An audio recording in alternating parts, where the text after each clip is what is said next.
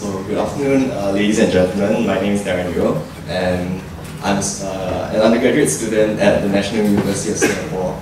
I did my honours thesis on the morphology and ecology of Singapore's ordinate nymphs at the Evolutionary Biology Lab and supervised by Professor Rudolf Meyer, and together with my co-author and colleague, Ms. Jayanti Punyamurthy. So today I'll talk to you about my project. So the Odonata are an order that comprises both dragonflies and damselflies. And many researchers are interested in this group for a variety of reasons.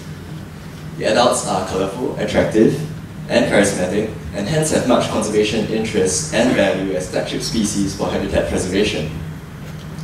The nymphs, while drabber in comparison, are key predators in many freshwater ecosystems. They have been used to control populations of pest species, as well as bioindicators for water quality. So, ordinates are generally considered quite desirable taxa, and hence are a component of Singapore's City Biodiversity Index. So we know that there are 119 excellent species in Singapore as of 2010 from a photographic guide by Tang et al., and there have been several new discoveries since. We also know that, that a park survey has been conducted for ordinates by Robin Young from NParks and Davidson in 2011. However, both these publications are only based on adult sightings. As for the more inconspicuous nymphs, only 7 species have been described in Singapore, and most of these are rare species or new records.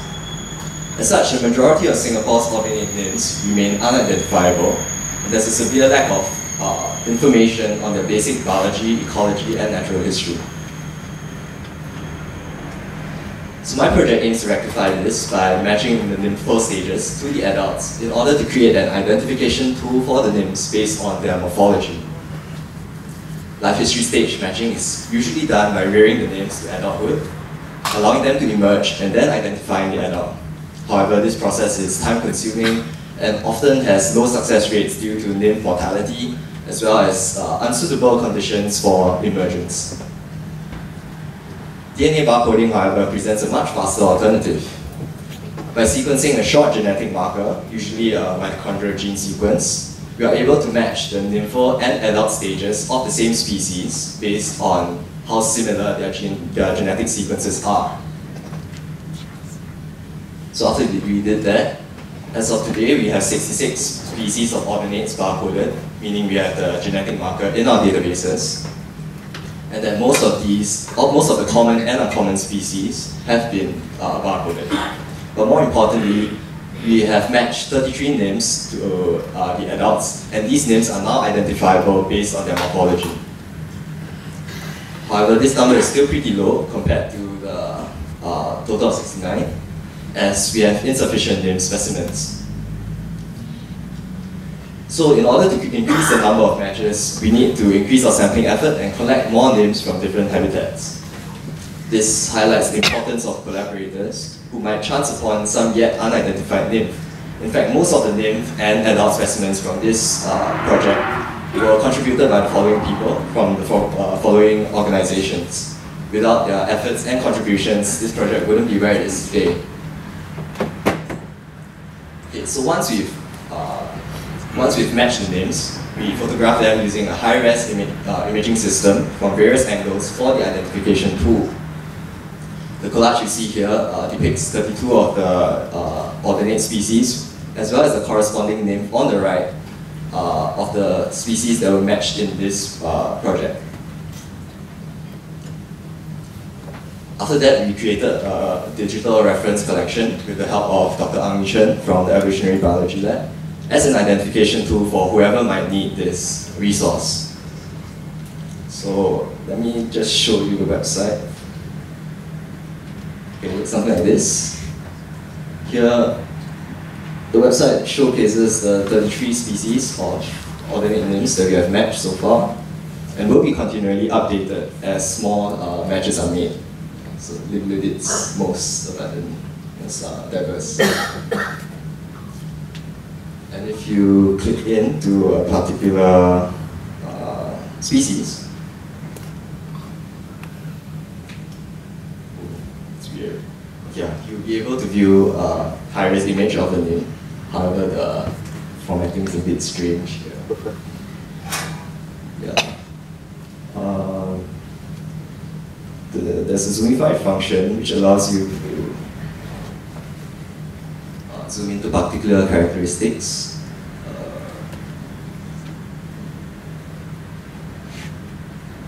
Yeah, it's usually much bigger, sorry. But on the right, the panel on the right, there's information on the species as well as the specimen.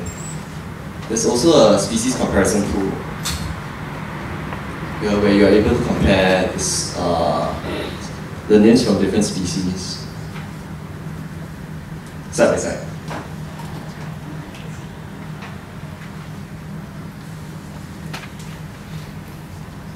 Okay. So now that you are able to identify the nymphs to species, we can explore further aspects of their biology and ecology. For my project, I looked at two things: their habitat preference as well as their diet. For the habitat preference study, our aim was to identify habitat variables that were conducive for ordinate nymphs in order to inform bioremediation efforts as well as conservation strategies. Using specimens and data from a freshwater pond microinvertebrate survey conducted by the Tropical Marine Science Institute in 2011, I identified the nymphs to species and conducted a multiple regression analysis using habitat characteristics and physiochemical data as independent variables, and the nymph diversity and abundance as dependent variables. However, I won't be elaborating further on this section due to the lack of time. Instead, I will dwell more on the dietary analysis portion. So for the diet assessment study, we had two goals. One was to find out what they were eating, and secondly, we wanted to evaluate this new technique for diet analysis known as metabarcoding. So there is a video here.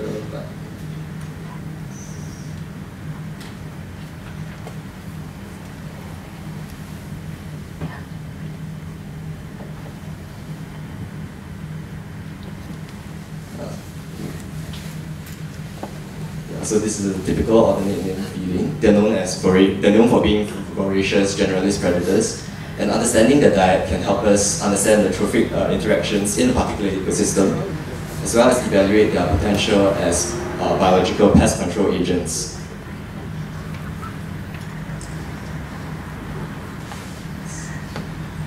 But what exactly is metabarcoding? It is essentially the mass sequencing of a short genetic marker found in the gut or fecal samples of a particular organism to find out what this organism has been feeding on.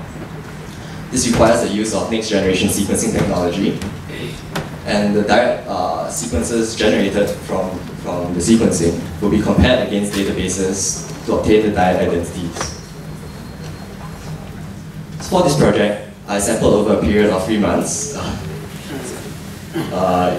I collected about 114 nymphs from 8 different species and extracted the gut DNA using phenylchloroform. I then amplified a short CO1 fragment from the samples using PCR, and applicons were tagged using a unique primer tag combination at both ends, so I was able to trace the sequences back to the host specimen. We then passed the samples to Illumina for next generation sequencing, and they returned us 11 million reads. However, most of these sequences are host DNA, and after removing and filtering this, we're left with about 186,000 left to characterize their diet.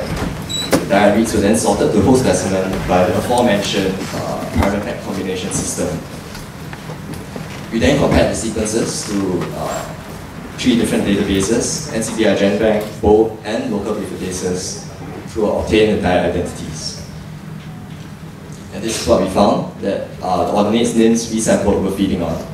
There are tadpoles, midge mosquito fly larvae, beetles, bugs, copepods, ostracods, and worms. But the taxa of interest would probably be the midge and mosquito larvae, where most pest species belong to. And this slide shows the 3 items for the different host species: Spices, Fluctuans, Florida. And as you can see here, 1, 2, 3, 4, 5, these are midge larvae, and these feature very prominently in the ordinate nymph diet. These are rare species, Prunians, femoralis, and yet unmatched cultivated. However, I only managed to find one specimen per species for these nymphs, and so the diet analysis is still in its preliminary stages. So we know that midge larvae are the most common dietary element for the ordinate nymphs based on the frequency of occurrence in our samples, as well as the total number of reads. We also, by measuring the size of the ordinate nymphs, we also found that there's no lower size limit of prey, and the ordinate nymphs simply increase their diet range to include larger species as they grow bigger. We also found that there are both midge and mosquito larvae in the diet, which highlights their potential as biological pest control agents. As for metabolic coding, it's a fast and powerful method for looking at the diet of species for which we have no prior information, as well as investigating trophic relationships in the natural environment instead of an artificial lab one. Metabolic coding can also detect prey with no bony or skeletonized parts, such as worms and tadpoles, and can obtain rather precise diet identities depending on the quality of the reference database. Right. So in conclusion, we are now able to identify 33 ordinate nymphs species and have developed a pipeline and a sequence database for more nymphs to be matched once we have obtained new nymph specimens. We found that midge larvae are an important part of ordinate diet, and that metabolic coding is a powerful tool for diet analysis that researchers might want to consider using. However, one should be aware of the technical and bioinformatic limitations to this technique. Okay, and before I'd like to end my talk, I'd like to thank the following people who have made this project possible. My supervisor, Professor Rudolf Meyer, my co-author and colleague, Ms. Jayanti Punamurthy, Dr. Ang Chen and Ms. Amrita Shvasan from the NUS Evolutionary Biology Lab, Mr. Robin Yang from MParks, Dr. Esther Clues, and Mr. Adam Quack from TMSI, and lastly, Dr. Jeffrey Quick from NUS Freshwater Innovation Biology Lab. That's all. I've come to the end of my talk. Thank you for your time.